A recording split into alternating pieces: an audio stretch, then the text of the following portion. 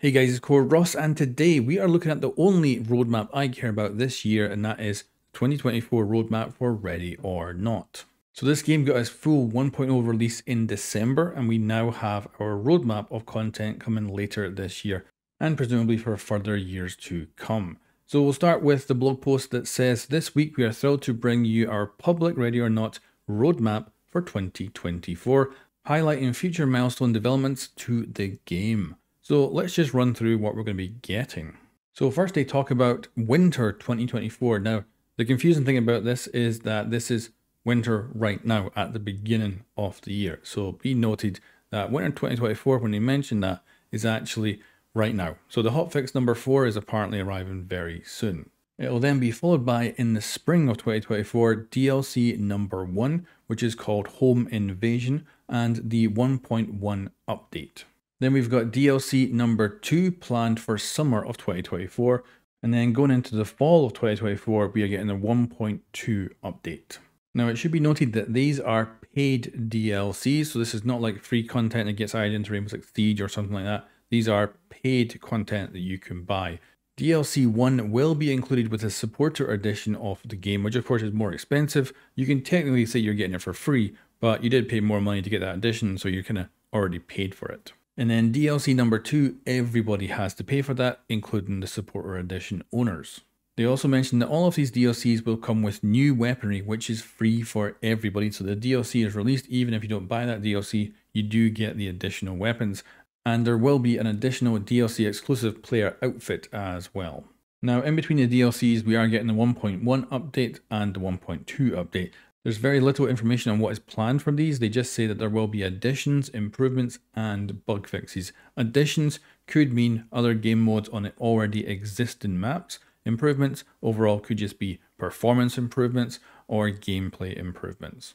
Now, before we finish up with this video, let's go over why Ready or Not doesn't really post that much news. They do actually put out like a bi-weekly blog post all the time, but it's very light usually on like additional things coming in the future. So they say here, as many of you know, we have intentionally refrained from sharing public roadmaps in the past. Instead, we choose to operate on our own private internal roadmaps that were best suited for fluctuating development schedules during early access. However, now that we're past 1.1, we can speak more assuredly about public timelines and milestones. And I will, of course, remind you just at this point that this is not a AAA developer or stuff like that.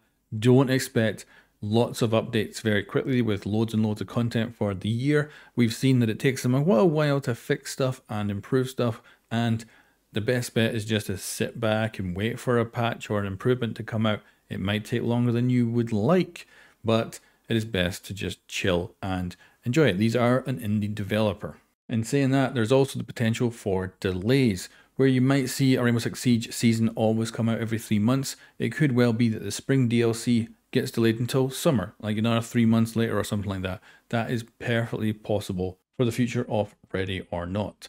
But this is wonderful. I'm just really happy that they are going to continue to add DLC to this game, and I very much look forward to seeing what they come up with. The Home Invasion one sounds perfect, because one thing I don't like about Ready or Not is it has a lot of very big maps that can take you a good 40 minutes or more sometimes to clear. And even when the map ends up being a house in Ready or Not, it's like 3 stories tall with many rooms in it. I would love a kind of bunch of maybe small houses that you can be responding to with home invasion calls, and you go in there and find like hostages and stuff and end up in pretty cool situations.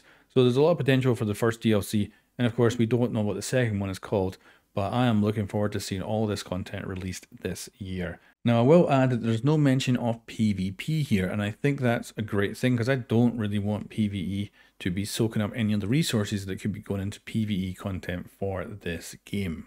And I do expect there might well be a PvP mod at some point in the future, but it doesn't seem like it's a PvP mode or anything like that coming this year officially in the roadmap. And again, I'm very happy for the developers of this game to take their time with the content and make it what they really want. And hopefully I'll also find financial success over the long term as well, so that we continue to get DLC. This also has a very good modding community too, with all kinds of mods, so I presume that we'll also get a lot of additional content from modders out there who are doing all kinds of stuff, like ODST mods or zombie mods that are absolutely phenomenal in this game.